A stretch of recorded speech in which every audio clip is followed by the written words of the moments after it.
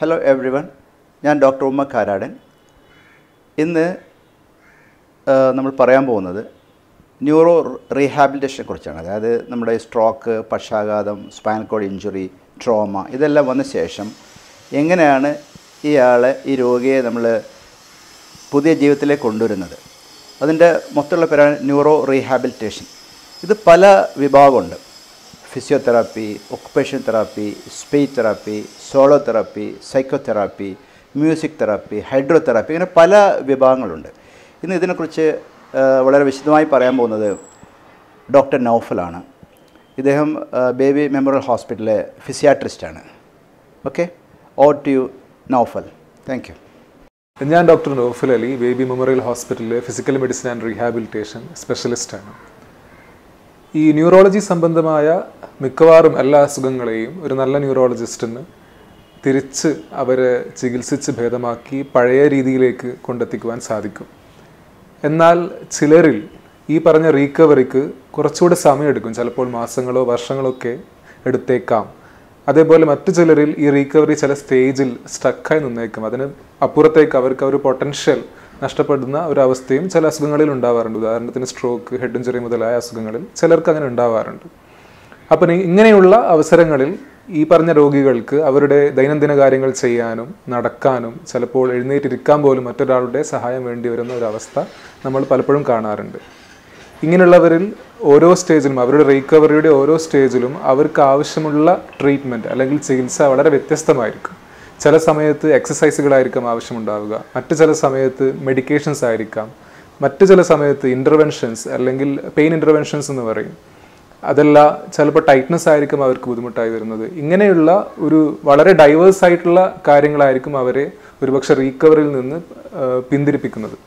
ഈ ഒരു അവസരത്തിൽ ഇതിനെ ടാക്കിൾ ചെയ്യുവാൻ വേണ്ടിയിട്ടാണ് modern medicine, physical medicine and rehabilitation എന്ന സ്പെഷ്യാലിറ്റി മോഡേൺ മെഡിസിനിൽ ഉള്ളത്. ഇതിലെന്താന്ന് വെച്ചാൽ ഫിസിക്കൽ മെഡിസിൻ റീഹാബിലിറ്റേഷൻ അല്ലെങ്കിൽ PMR എന്ന ഡിപ്പാർട്ട്മെൻറ്റിൽ MD ചെയ്ത ഒരു ഡോക്ടർ, സ്പെഷ്യലൈസ് ചെയ്ത ഒരു ഡോക്ടർ, അവരുടെ കൂടെ തന്നെ ഒരു മെഡിക്കൽ ടീം വർക്ക് ചെയ്യുന്നു. ഫിസിയോതെറാപ്പിസ്റ്റ് ഉണ്ടാവും, ഒക്കുപേഷണൽ തെറാപ്പിസ്റ്റ് ഉണ്ടാവും, സൈക്കോളജിസ്റ്റ് ഉണ്ടാവും, സ്പീച്ച് തെറാപ്പിസ്റ്റ് ഉണ്ടാവും, സ്വാലോ തെറാപ്പിസ്റ്റ് ഉണ്ടാവും. ഇനി സ്പ്ലിൻഡ് ആവശ്യമുള്ള പേഷ്യൻസിനാണെങ്കിൽ ഓർത്തോട്ടിസ്റ്റ് ഉണ്ടാവും. അങ്ങനെ ഒരു ടീമാണ് ആ പേഷ്യൻറ്റിനെ കാണുന്നത്, അവർക്ക് ആവശ്യമുള്ള ചികിത്സ കൊടുക്കുന്നത്.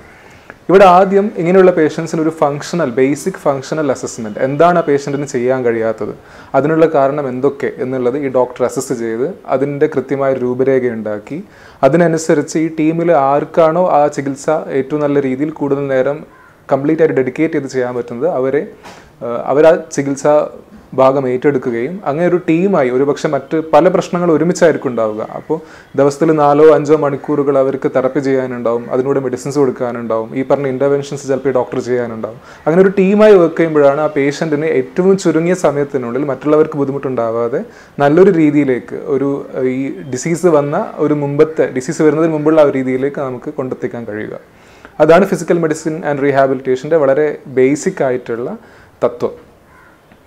ഈ ഇൻ്റർവെൻഷൻസിനെ കുറിച്ച് പറയുമ്പോൾ പലപ്പോഴും സ്ട്രോക്ക് വന്ന ഒരു പേഷ്യൻറ്റിന്, ഉദാഹരണത്തിന് അവർക്ക് വരുന്ന ഒരു പ്രശ്നമാണ് shoulder hand syndrome. Shoulder hand syndrome വന്നു കഴിഞ്ഞാൽ നമ്മൾ ഒരുപാട് ഫിസിയോതെറാപ്പി ചെയ്തിട്ട് കാര്യമില്ല. ആ സമയത്ത് നമുക്ക് ഇൻ്റർവെൻഷൻ ചെയ്യേണ്ടി വരും. കാരണം അത് ന്യൂറോളജിക്കലി മീഡിയേറ്റഡ് ആയിട്ടുള്ള ഒരു പ്രശ്നമാണ്. ആ ഞരമ്പിന് നമ്മൾ ബ്ലോക്ക് ചെയ്യേണ്ടി വരും, അല്ലെങ്കിൽ ഇവിടെ ഒരു ഗാംഗ്ലിയോൺ ഉണ്ട്, അത് ബ്ലോക്ക് ചെയ്യേണ്ടി വരും. പക്ഷേ മറ്റ് ചില സമയത്ത് ഫിസിയോതെറാപ്പി മാത്രം മതി മുന്നോട്ട് പോകാൻ വേണ്ടിയിട്ട്. അങ്ങനെ ഓരോ അസുഖത്തിൻ്റെയും കോംപ്ലിക്കേഷൻസ് വളരെ ഡിഫറൻ്റ് ആണ്, അതിൻ്റെ കാരണങ്ങൾ വളരെ ഡിഫറൻ്റ് ആണ്.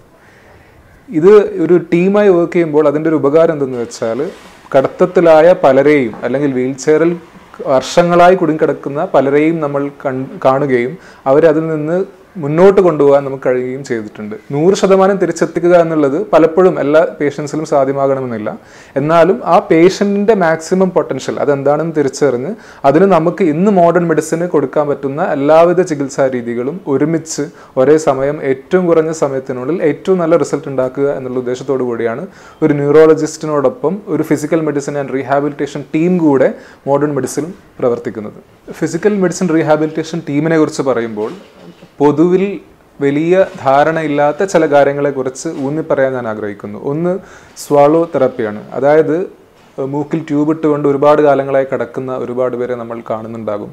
അവർക്കത് കാരണം ആവശ്യത്തിന് ഭക്ഷണമോ വെള്ളമോ ശരിക്കും കുടിക്കാൻ കഴിയാതെ അത് കാരണം ശോഷിച്ചു പോവുകയും അതുപോലെ ബാക്കിയുള്ള ഒരുപാട് പ്രശ്നങ്ങൾ, അവർക്ക് കൃത്യമായ ഭക്ഷണം ലഭിച്ചില്ലെങ്കിൽ എല്ലാ പ്രശ്നങ്ങളും ഉണ്ടാകും. അങ്ങനെയുള്ളവരെ എത്രയും പെട്ടെന്ന് ട്യൂബ് ഊരി സാധാരണ രീതിയിൽ വായക്കൂടെ തന്നെ ഭക്ഷണം കഴിക്കാൻ പ്രാപ്തരാക്കുക എന്നുള്ള ഉദ്ദേശത്തോടു കൂടിയാണ് സ്വാലോ തെറാപ്പിസ്റ്റ് വർക്ക് ചെയ്യുന്നത്.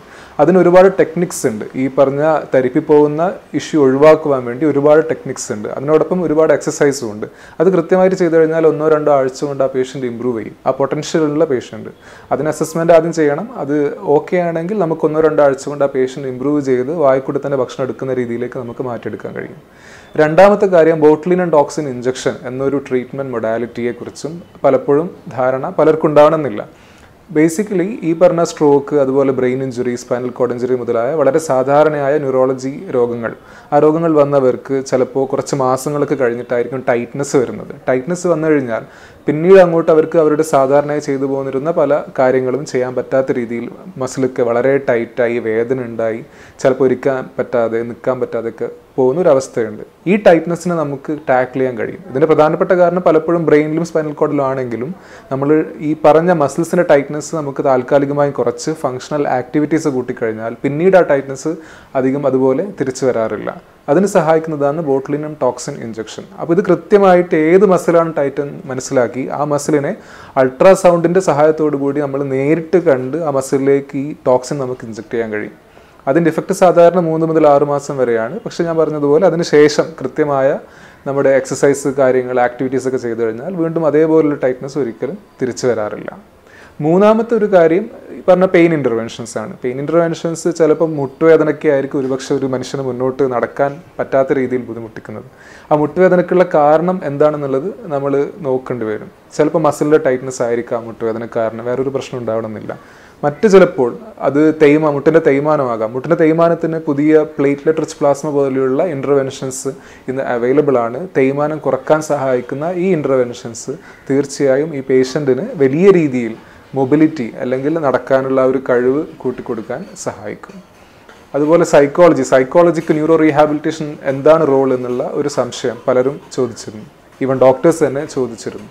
ചില പേഷ്യൻസിന് മെമ്മറി ഇഷ്യൂസ് ഉണ്ടാവും, ചില പേഷ്യൻസിന് അറ്റൻഷൻ്റെ ഇഷ്യൂസ് ഉണ്ടാവും, ഒരുപാട് നേരം ഒരേ കാര്യത്തിൽ അറ്റൻഡ് ചെയ്ത് നിൽക്കാൻ കഴിയുന്നുണ്ടാവില്ല. അങ്ങനെയുള്ള ഒരു ആക്ടിവിറ്റീസിനൊക്കെ കുഴപ്പമുണ്ടെങ്കിൽ ഈ സൈക്കോളജിസ്റ്റിന് അതിൽ ഇടപെട്ട് ആ പറഞ്ഞ അറ്റൻഷനോ മെമ്മറിയോ മെച്ചപ്പെടുത്തി അദ്ദേഹത്തിന് കൂടുതൽ കാര്യങ്ങൾ സ്വന്തമായി ചെയ്യാൻ സഹായിക്കാൻ കഴിയും. ഒക്കുപേഷണൽ തെറാപ്പിയിൽ ആ പേഷ്യൻറ്റിന് ഇരിക്കാനോ അല്ലെങ്കിൽ ഇരുന്നിടത്ത് നിന്ന് എഴുന്നേൽക്കാനോ ബുദ്ധിമുട്ടുണ്ടെങ്കിൽ ഫങ്ഷണൽ എബിലിറ്റി ട്രെയിനിങ് എന്ന് പറയുന്ന ഒരു ട്രെയിനിങ്ങിലൂടെ അവരത് നമുക്ക് ട്രെയിൻ ചെയ്തെടുക്കാൻ കഴിയും. അതല്ല കൈയുടെ ആക്ടിവിറ്റീസ് ചെയ്യാൻ ബുദ്ധിമുട്ടുണ്ടെങ്കിൽ ഹാൻഡ് ഫങ്ഷൻ ട്രെയിനിങ്. അതല്ല ചില പേഷ്യൻസിന് കോൺഷ്യസ്നെസ് ഉണ്ടാകണമെന്നില്ല. അപ്പോൾ അവർക്ക് ആ കോൺഷ്യസ്നെസ്സും റെസ്പോൺസും ഇമ്പ്രൂവ് ചെയ്യാൻ വേണ്ടിയിട്ട് മെഡിസിൻസ് ഉണ്ട്. അതിനോടൊപ്പം ഈ സെൻസറി സ്റ്റിമുലേഷൻ എന്ന് പറയും, അവരുടെ റെസ്പോൺസ് ഇമ്പ്രൂവ് ചെയ്യാനുള്ള സ്റ്റിമുലേഷൻ അതെങ്ങനെ കൊടുക്കണം എന്നുള്ള കാര്യം ഒക്കുപേഷണൽ തെറാപ്പിസ്റ്റ് വളരെ നന്നായി ചെയ്യുന്ന കാര്യമാണ്. ഇങ്ങനെ ഒരുപാട് കാര്യങ്ങൾ പലപ്പോഴും നമുക്ക് പല പേഷ്യൻസിലും ഇങ്ങനെ ടീമായിട്ട് പല ഹോസ്പിറ്റലുകളിലും ഇല്ലാത്തതുകൊണ്ട് ഉപയോഗിക്കാൻ കഴിയുന്നില്ല. അതിൻ്റെ പൂർണ്ണമായ ആ പേഷ്യൻ്റെ മാക്സിമം പൊട്ടൻഷ്യലിലേക്ക് എത്താൻ ഒരു ന്യൂറോളജിസ്റ്റും ഒരു ഫിസിക്കൽ മെഡിസിൻ ആൻഡ് റീഹാബിലിറ്റേഷൻ ടീമും ഒരുമിച്ചുണ്ടെങ്കിൽ തീർച്ചയായും പല പേഷ്യൻസിനും വലിയ മാറ്റങ്ങൾ അത് വരുത്തും.